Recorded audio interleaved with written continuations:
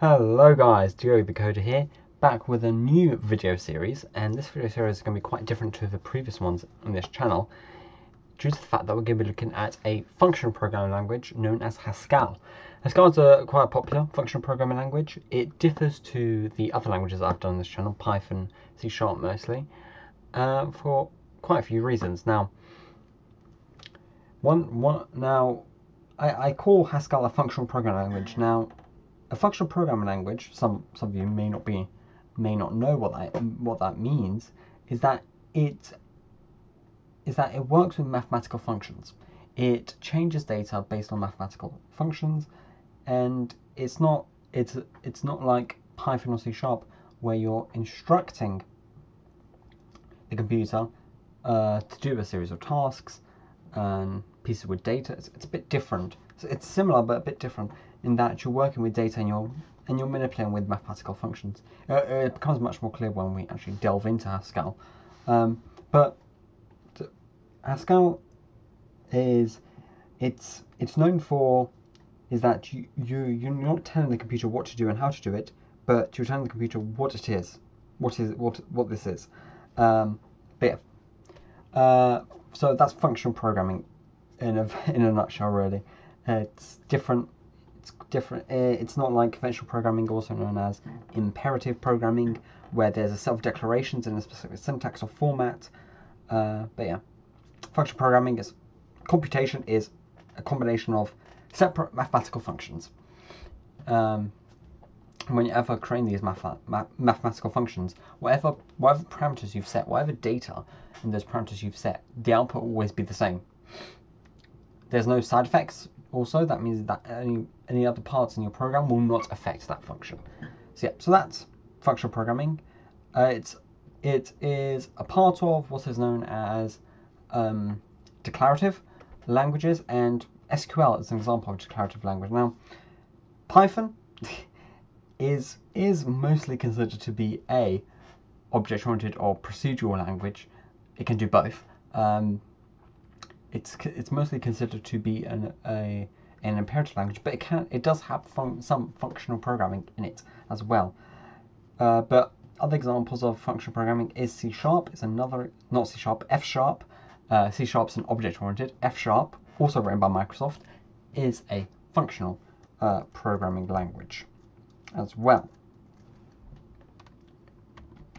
Although I say functional, but you can also do imperative and object-oriented as well. So, but yeah, Haskell, I guess you could say, is a true functional programming language.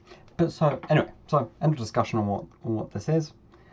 Just need to stop rambling on. And so, in order to actually begin working with Haskell, you have to download the Haskell program, I guess. So if you visit haskell.org/platform, you can download for multiple platforms like Windows, Mac OS, and Linux. And once you have downloaded this, you can head over to your start menu or dock or whatever. If you scroll down to Haskell, this is if you're using Windows, click on GHCI, this program. And you'll present with this. Now you won't do your coding won't really be on this file. You'll be opening up well, I've named it my basic operator file, but you'll be opening up whatever file you've decided to create. It has to have the extension .hs, meaning Haskell, and I'm using Visual Code here with the Haskell syntax highlighting extension over here. So type in Haskell. So it'll give me all the syntax highlighting from in Haskell. So it makes my life much easier. So for this video specifically, we're going to be looking at basic operators.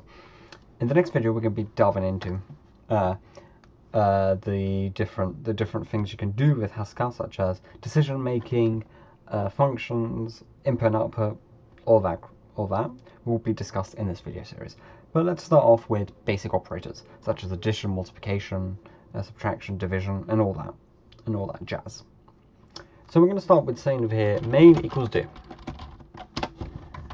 and that you can consider that to be like a function. You're saying over here variable.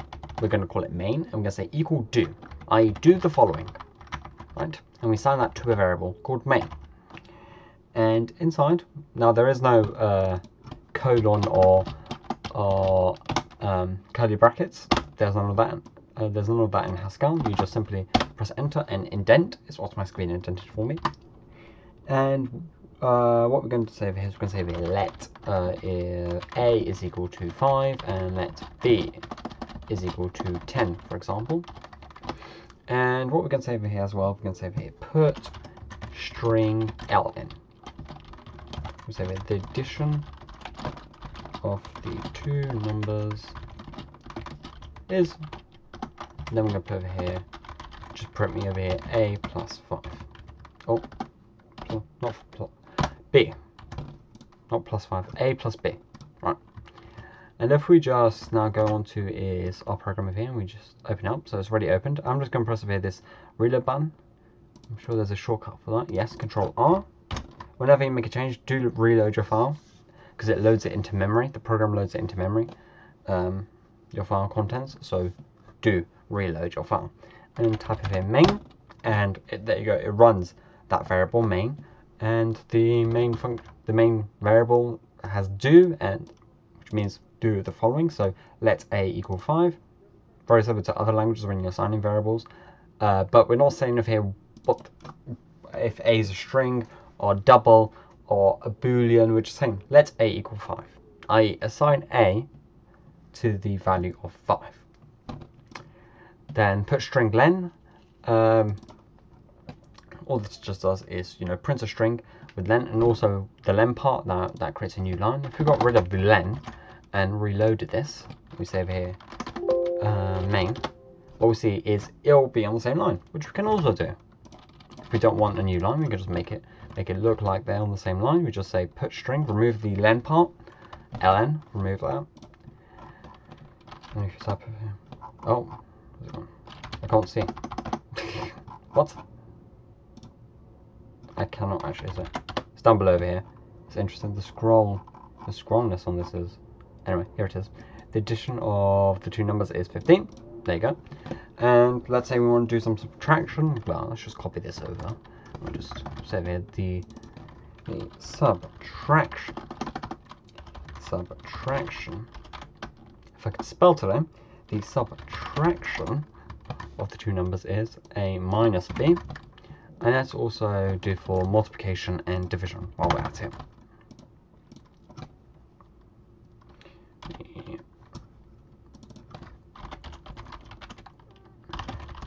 The multiplication and the division.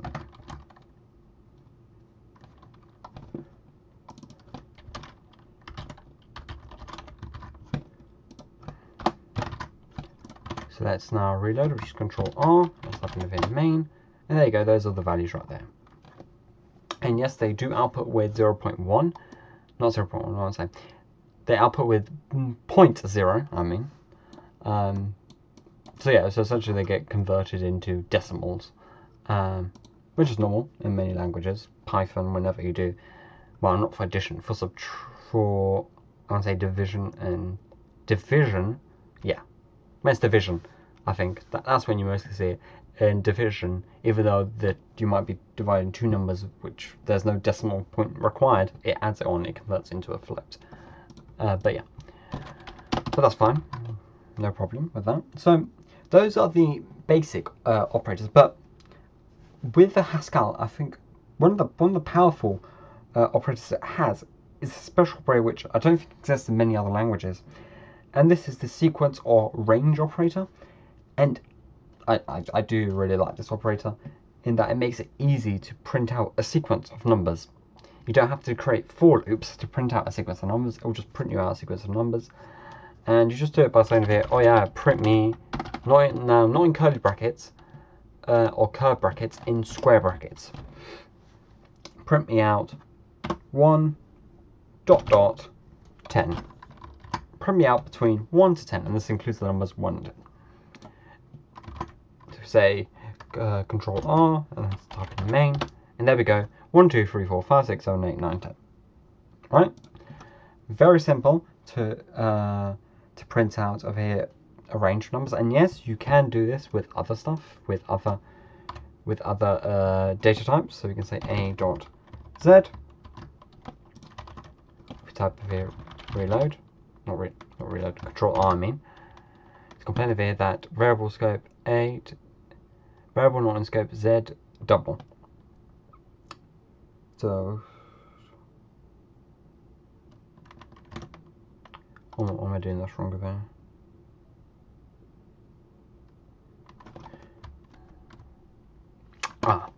It's referring to these as variables, that's why, because it's saying A is 5, but there's no variable for Z.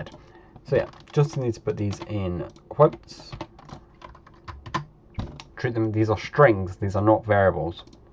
And now if we reload, we're like main, we go over here, A, B, C, D, E, F, G, H, I, J, K, L, M, N, P, Q, R, S. No, I'm not going to read the whole alphabet. But yeah, so that'll be it for this video. Now, in the next video, we're going to be looking at decision makers. We're going to be looking at if and else statements in Haskell and how they work. If you did enjoy this tutorial, please press that like button and subscribe so you know when I next upload the next video tutorial on Haskell. Goodbye.